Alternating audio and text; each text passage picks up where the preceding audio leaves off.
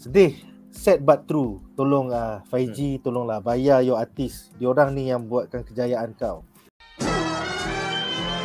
Apakah reaksi satu ayat anda terhadap kami 5G mengumumkan 15 projek dengan memperkenalkan MCU Phase 5 dan Phase 6 sekaligus di SDCC? Serta apakah projek yang anda paling tak sabar nak layan di program nanti? Reaction satu ayat, very relieved that Phase 4 is ending and we have this bunch of new things that looks better connected now. Project that I'm looking forward to the most has to be Thunderbolt. So that's a personal favorite for me. Mind blown, excited semualah kan. Projek yang aku looking forward adalah Blade. Because Blade adalah the OG. Kalau tak ada Blade, tak ada MCU One word, unstoppable. Quantumania, Geology Volume 2, Loki Season 2 and Avenger The Dynasty of Kang. The Kang Dynasty. These 4 yang aku looking forward. Pada pendapat anda, adakah sebab sebenar Kami 5G tunjuk 15 projek ni dah announce sampai ke 2025 MCU Phase 6, adakah ini sebenarnya strategi Kami 5G to shut the fans up yang telah banyak komplain bahawa kualiti MCU Phase 4 semakin cacah marba lah, tidak interconnected lah, VFX macam sampah lah. So sekarang tiba-tiba semua macam budak balik dapat gula-gula. Happy. Kami 5G sebenarnya nak bodoh-bodohkan siapa yang cakap MCU Phase 4 tak best, kata Dr. Strange tak best apa semua kan. Nampak semua jadi bodoh balik. Aku lah tu. Oh, alamak ada tanda. Aku dah lipat aku rating lah. Dia tak ada hala tuju lah. Dia tak ada hala tuju. Kalau tak dulu semua nak tunjuk terpaling pandai, terpaling MCU kan. Oh ni nak ajak semua orang nak ajak Kami 5G buat kerja. Kami 5G bodohkan korang balik. Ni ada. Teruskan jadi bodoh. Hidup bodoh. Okay. At the end of the day, aku rasa Kami 5G admit jugalah dengan cara dia buat ni. Pasal sebelum ni dia cakap Phase 4 sampai ke Fantastic 4. Tiba-tiba Fantastic 4 pula jadi pembuka Phase 6. So aku rasa dia tukar, dia pusing je ni, dia U-turn ni. Aku rasa pasal dia admit secretly yang Phase 4 sampah. Caca marba. Terima kasih COVID. Selama 2 tahun fuck up all my plans. So I guess dia sekarang berani enough to say, here's my new plan. I fucked up. Sorry guys, this is my new plan. So aku respect dia kerana berani, but I hope please don't fuck up Phase 5 and 6. Because sekarang kau dah tak ada alasan No COVID lah, patut okey ni. Apa ke kau dah tak ada alasan. So please. Alah, kalau Phase 5 tak pun nanti dia Phase 7, Phase 8 pun semua jadi bodoh balik. Apa beza? Kita semua macam kena gula-gula kan. Abang best lah, abang best. Dedak kan. Ini dah dedak. Boleh. Senang lah. Dengan 15 projek baru yang telah diumumkan di San Diego Comic Con, on top of 12 ongoing MCU projects yang dia terlupa, iaitu aku rasa dia dah announce She-Hulk dengan Black Panther 2. Tapi dia terlupa lagi 10 Kita ada Halloween special, Werewolf by Night. Kita ada Christmas special, Guardians of the Galaxy. Kita ada Armor Wars. Kita ada Deadpool 3. Kita ada Wonder Man, Nova, Okoye, Tales of Wakanda, Spider-Man 4 dan juga Shang-Chi 2. Okoye tu aku risau. So bila kau fikir 15 tambah 12 tu adalah 37 projek ongoing at the same time. Daripada sekarang sampai 2025. Jadi adakah VFX houses yang bekerja untuk Marvel semua dah bunuh diri? Dan adakah masalah VFX yang dihadapi Marvel Studios akan makin teruk lagi bagi The Multiverse Saga? Aku pernah dengar ada orang comment something which to a certain extent aku agree juga lah. Sebab dia kata the MCU should focus on quality instead of quantity to a certain extent lah. So macam daripada sekarang sampai 2025, 30 projects in the span of between ni until 2025, nak kata tak make sense pun, the MCU fandom is very ravenous for content. Kalau aku rasa kalau dia pun slow down and start to not do shit, orang bising juga. Tapi bila orang buat benda, dia pun cakap nak quality over quantity pula. So the grass is always greener lah. You go left, someone will say go right. You go right, someone will say go left. So at the end of the day, it's up to them to decide lah. So since they have decided on having 30 projects between now and 2025, well, my only hope is that they either be clever with the VFX, maybe certain things will pakai practical effects, certain things boleh sorok sikit, save it for the big battles ke apa benda ke, or either that you pay the motherfuckers, you pay lah the VFX punya consultants and companies ni. I mean, if you want changes, you want iterations, you want options, you pay for the options, pay for the iterations, and the VFX company tu punya bosses and directors pun kenalah protect the stuff. You are the ones who need to set the rates for, you know, the payment tier for changes and iterations and amendments. So I feel that, but I tak tahu, I feel that because we know how Marvel always responds to fan feedback, and they're very community driven punya company, so to speak, because of their like inclusivity lah, apa benda semua ni kan. So it will be mightily hypocritical of them if you do inclusivity for race, for sexual orientation, but not for labor. You know, kan. So untuk orang lain kau champion dia dapat medal, dia dapat medal tapi dia pun villain. Bastard kan, sebab betul, untuk orang lain you champion their rights, but for workers making your shows great, you fuck them in the ass. So I hope Marvel is not like that. Criticism ni pun it's not baru, tapi dia memuncak sekarang tau. So I'm hoping as we go on into this new phase, it'll be something that they will address. So I have no problems with the 30 contents. I understand why there's 30 plus content. Kalau tak ada pun orang akan bising. But having said that, if this is the direction you're going, go about it ethically and go about it without compromising quality lah. The funny thing is that quality becomes compromised because you are non-ethical in the way you treat your VFX punya consultants. So be fair to them, pay them the money. You're fucking rich, you made a lot of bucks already on the backs of us common people. Pay these guys so we get what we paid for. Nak buat duit pun berpada-pada lah. Bagilah kepada tenaga kreatif yang membanting tulang untuk menyiapkan projek korang. VFX artist, the original comic book artist, the original comic book writer. Tanpa diorang ni, karakter tu takkan wujud dalam Marvel Comics. Then korang takkan berjaya dapat buat filem. So artis-artis dan writer-writer ni penting. Kau kena bagi diorang kredit, kau kena bagi diorang secupak lah daripada 1 bilion tu kau bagilah 25,000 USD ke apa. At least berpatutan lah daripada 500 USD. Sebab ni kan, this is the one last info sikit lah nak bagi tahu the greediness of corporations ni macam mana kan. If they pay the artists of the comics, the creators, and if they pay the VFX artists, dia orang rugi je. Dia tak rugi, they still make money. What is the harm in paying your creators? What is the harm in paying your VFX artist for iterations banyak yang kau minta and kau minta at the last minute? What's the problem? Tiba-tiba the whole Marvel Studios nanti bankrupt kalau bayar these guys? No. Tapi macam mana? 1 sen boleh untung 1 sen kalau kita dajal ini. Why not? Aku takut yang macam Arif Faizal cakap ni, silap-silap nanti CGI level movie Nigeria.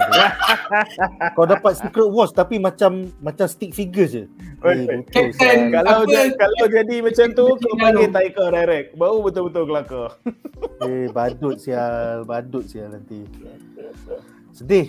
Sad but true. Tolong 5G, tolonglah bayar your artist. Diorang ni yang buatkan kejayaan kau. Actually, the problem is not from 5G himself. Bob Capek yang punya masalah. Bob Capek is the one yang Disney. Yang sangat berkira-kira. Demand kau last minute kau nak reshoot. Okay, last minute reshoot. Okay, movie keluar lagi 3 minggu. Nah, aku nak kau sini, aku nak kau tukar. Macam Multiverse of Madness lah. Multiverse of Madness seminggu sebelum red carpet kot. Ataupun 2 hari sebelum red carpet baru siap. Gila babi. Sam Raimi macam butuh. Aku veteran lah Kima. Aku tak nak buat filem bodoh macam ni sial. Sampai 2 hari sebelum red carpet baru siap. Bodoh sial. And lepas tu kalau tak ada Avenger threat event in the real world yang berlaku, contoh COVID and so on, the date won't be changed. Basically, Kevin Bob say, fuck you VFX artist, aku takkan tukar tarikh pun. I want this product to be done before this date. Aku macam, oh, orang ni biar betul. So the date yang kita semua tengok semua ni, this is the VFX artist deadline tau.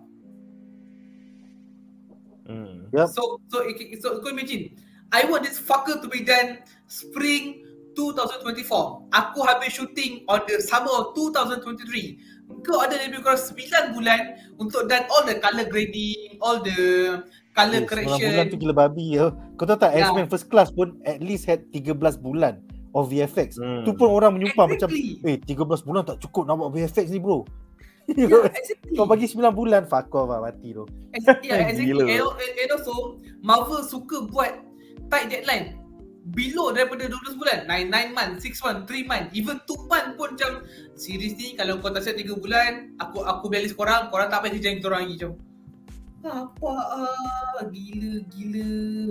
So macam dude, be considerate. Kita orang as a fan, okay, this is just me. Aku tak kisah if the movie or series delay due to the technical aspect. Yep. Aku boleh tunggu.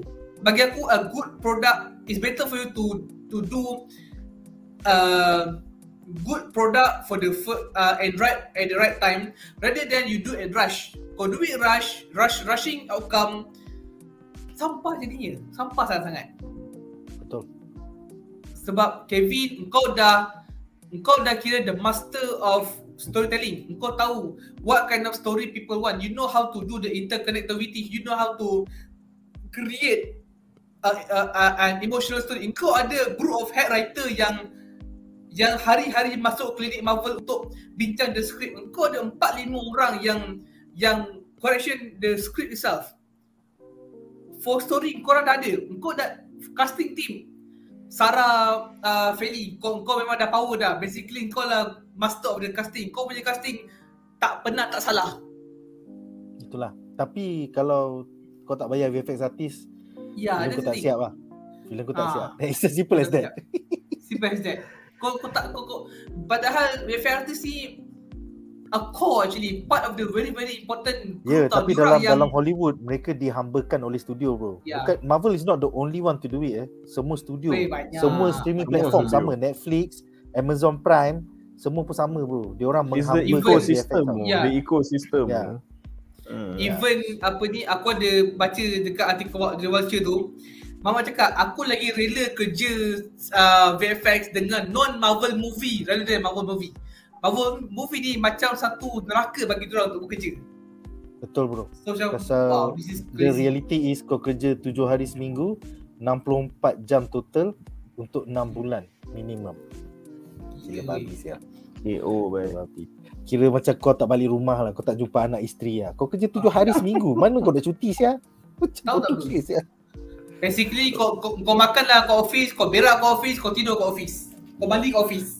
Apakah pendapat anda tentang pengumuman pagi ini bahawa pengarah Shang-Chi, Daniel Destin Cretton, pengarah indie sebelum ini, bakal mengarah Avengers 5, The Kang Dynasty, serta connected to it. They have been, I think, very direct about that. I think we love them, they love us. We want to find something to do together. But it's not this. Russo Brothers tidak akan kembali untuk Avengers 6 Secret Wars. Honestly, aku suka sangat-sangat Shang-Chi. Honestly, aku memang enjoy Shang-Chi actually sebab dia punya choreography, fighting scene dia and how Daniel direct the movie is painfully crafted. I mean, it's a beautifully painted tau. Sangat-sangat lawa actually.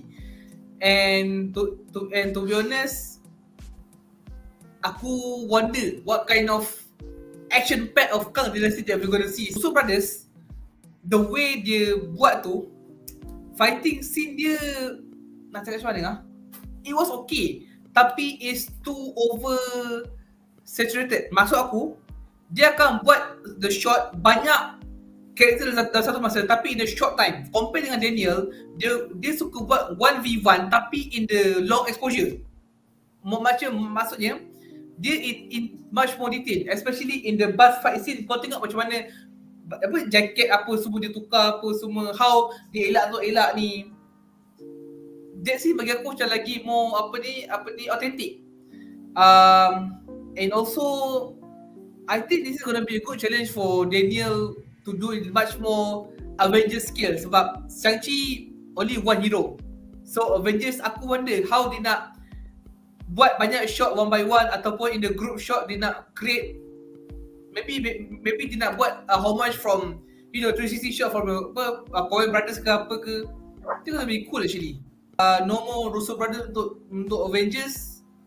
Bagi aku it's okay sebab I mean kita dah dapat Russo Brothers daripada apa? Captain America The Winter Soldier kan? We got Civil War and we got Infinity War and Endgame. We got like 5 movie. Bagi aku Russo Brothers was a minus touch untuk phase 1, 2 and 3 tau. Diorang adalah touch the movie and become solid gold. So bagi aku give it to others is another level of challenge for the other director. So I wonder who will be direct for Secret War. Sebab Kang Dynasty I have a hope that it's going to be a very very very good movie sebab it's going to be action packed. Sebab kau dah nama Kang tu. Aku rasa Taika. Taika. Oh, Secret War. Sudahlah, dia jadi the secret clowns. Secret clowns. The Badut Wars. The Badut Wars. Beyond this, main juggling. Apakah pendapat panelis yang lain tentang Daniel Destin Cretton bakal menjadi pengarah Avengers The Kang Dynasty? Silakan Munif. Okay. Actually macam Nazir cakap lah, we know about his prowess in like really carefully crafting fight scenes. And the way I see it juga tu lah, macam of course the final frontier for him is whether he can juggle multiple characters at once, like any self-respecting Marvel movie kan, Avengers movie. So we look back at the things we loved about macam previous Avengers movies, that a lot of the characters kind of had their moments to shine lah. So I see that once we have that, we're generally macam happy lah. Macam banyak karakter ada dia punya epic moments kan. Masa Infinity War, even macam War Machine pun scene dia kejap lah, tapi macam dia carpet bomb all the army dekat the barrier tu macam come on War Machine lah. So I think well, yeah, I also enjoyed Shang-Chi. I'm actually quite optimistic with this casting because, okay, if we talk about battle tadi, it's not just he has great care in doing battle scenes, which you can clearly see in the one-on-one and the macam bus punya fights kan, but he's also versatile enough to juggle multiple scales of fight scenes within the same movie though. You have one-on-one, Shang-Chi lawan that death dealer. And tu aku pernah cakap kat korang lah, yang dia ada that kunai punya flip dia tangkap, it feels like the knife trick macam Winter Soldier kan. So you have that style of grounded face to face macam melee going on, and then you have that whole Jackie Chan style punya bus fight and the scaffolding bila dia rumble dengan ramai orang army of the Mandarin tu. And then you have that war scene between Talo and the invading Mandarin army. So there's a bit of war in the movie though, even though that's not the strongest fight scene. And you also have like a fucking kaiju battle, again, creature feature guy, which I really like.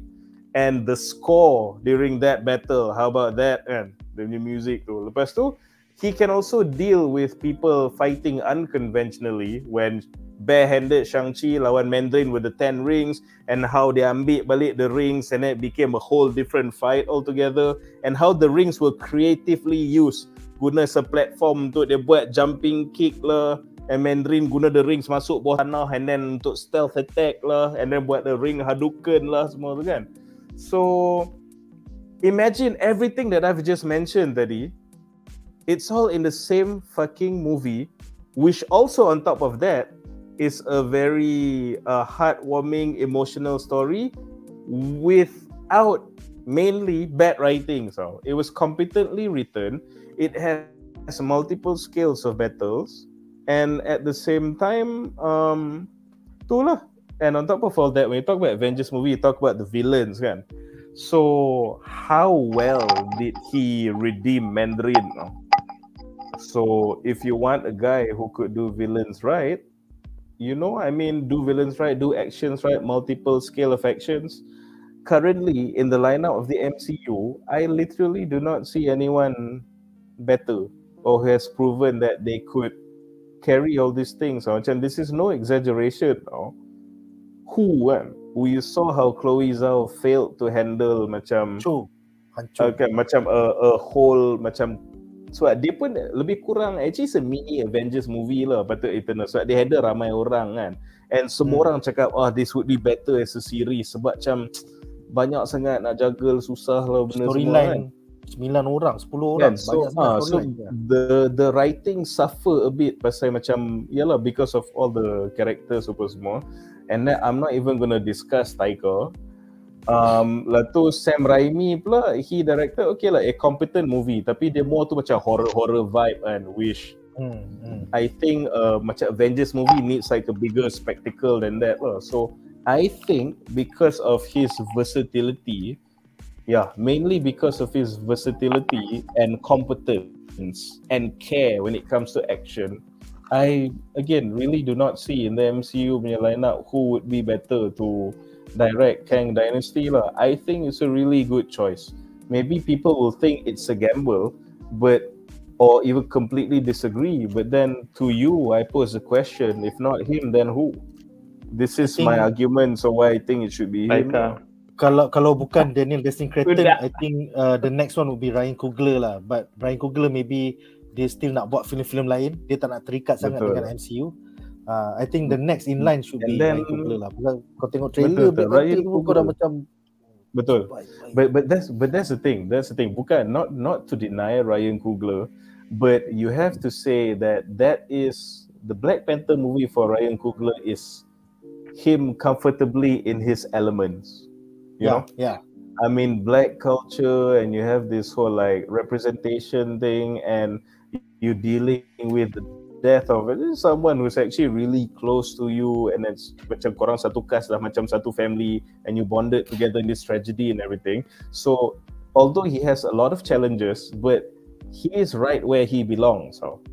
So bila buat movie Avengers, it's a completely different animal. So that's why I think apart from finding good directors, you need versatility. Apakah pendapat kau sekiranya kita ambil pengarah-pengarah yang kita tahu boleh buat aksi macam James Cameron ataupun Zack Snyder untuk menghabiskan Phase 6. Ataupun James Wan to do Secret Wars. Kalau first choice aku Taika lah.